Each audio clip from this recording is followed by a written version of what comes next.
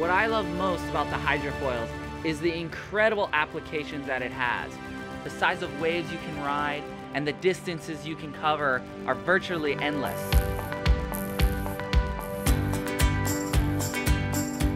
Mahalo ke Akua, mahalo ke Pololu, mahalo to the Kanaka that are here today. My name is Lenny, and I'm doing an amazing journey through the Hawaiian Islands, riding my hydrofoil board and other crafts.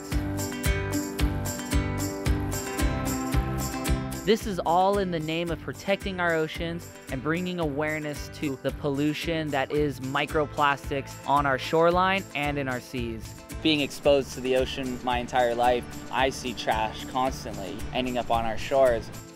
I'm joining this amazing team of people who care to the point where they dedicate their lives to it. Starting our first ever statewide Hawaii beach cleanup here in Pololu Valley. And I'm super excited to be teaming up with Lenny, Sustainable Coastlines, and 5 Gyres, and hoping to really make a difference in the world. You think this is paradise, and you get down close to the ground and you see all the trash that's coming up on shore. There's an epidemic of trash. It's going to be an exciting journey to really raise awareness about the plastic pollution problem that Hawaii is facing as a result of the world's overconsumption of plastic. And we're going to be cleaning a dirty beach on every single island. This expedition that Lenny is on, going across these 4 major crossings, he has a chance to take the science and bring it to a much, much wider audience.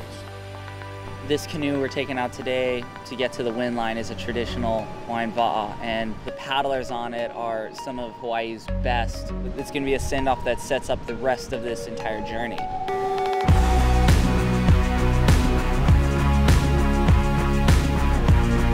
The Alenuiaha Channel is 50 miles long between the islands of Hawaii and Maui. It poses many different challenges in some of the most treacherous seas.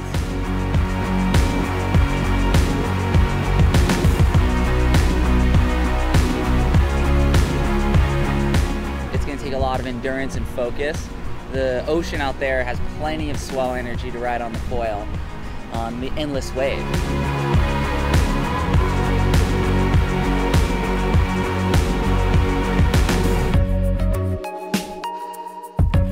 We made it to Maui finally, and the beach is a lot cleaner down here at the famous Kite Beach, where I learned how to kite surf. It was great seeing my entire local community support this cause. We're gonna stop it at the source, so if we can refuse using plastics, that means it'll never get the chance to end up on a beach.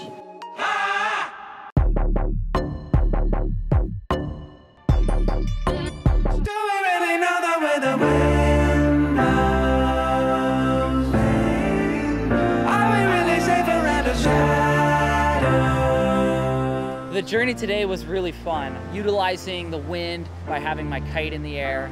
At one point the wind did die and I had to go back to traditional stand-up paddling, but it was nice to change it up and kind of get back to my roots in that sport. We're at the base of Monterey Gulch on the island of Lanai. This beach is hammered by debris. It's coming right through that channel, landing right on this beach. As you can see, we've done an amazing job with just a few people. The place is relatively clean now. The plan is now I'm gonna swap out my stand-up paddleboard for my kite surf gear, and we're gonna head down to the shipwreck before just buzzing across to Molokai for the next trash cleanup.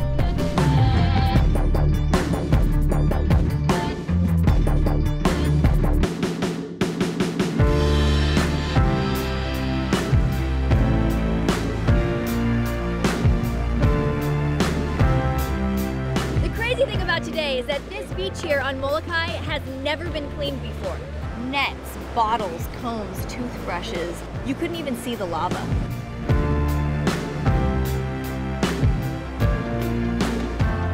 We got the trash off the land here, and now we got to figure out how to stop the flow of it.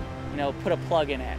My choice of using the stand-up hydrofoil is to use the paddle to help me get to the wind line where I can take off and fly.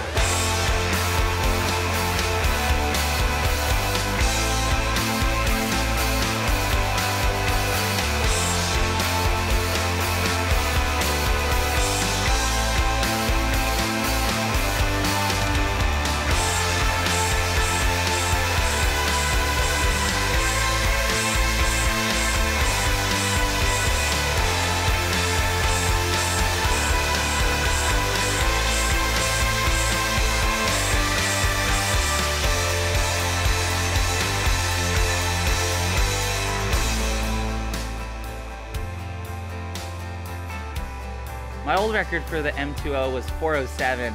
Today I smashed that with a time of 3:26. We're here on stop 5 of the statewide tour at Makapu'u Beach on Oahu. And as you can tell, Makapu'u is 1 to 2 today. One of the easiest things you can do to help stop plastic pollution is by using a reusable water bottle and by not using single-use plastics. Tomorrow we hop on a boat with Marcus from 5 Gyres and we sail to Kauai and sample for marine debris along the way. Oahu in the books. So we're going into the last leg of the trip and it's definitely the biggest channel. Luckily, not doing it again on the foil, but we're doing it on a good old sailboat. We're here off the coast of Oahu, and we're trawling for microplastics on the ocean surface. The trawl looks like a manta ray. It's a little metal box with a long net on the end. What we're finding is that worldwide, hundreds of species eating our trash, and we know that trash carries this toxic burden. That's a fishing buoy. That allows invasive species to go from one continent to another, riding plastic trash, and that's a whole problem of invasive species that is new in the history of life on Earth. You got it?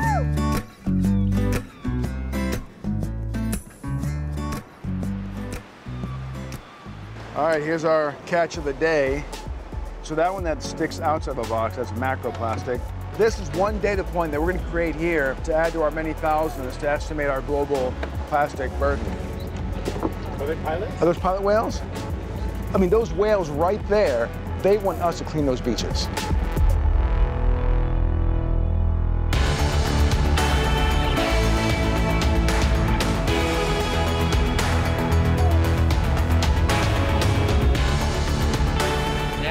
To the last island and we're going to finish this thing how we started. We're here at Naninu Beach on Kauai. There's a giant net. We're gonna try to get it out of here. The nets are more or less the most dangerous because they're the ones that can entangle wildlife. There is hope for the future if we can inspire and lead by example in creating one of the most sustainable cultures that ever lived on our planet. If you feel like donating to Sustainable Coastlines Hawaii or 5 Gyres, please visit morethansport.org/Kai Lenny. I hope you can support our cause and we can make a huge difference in this world.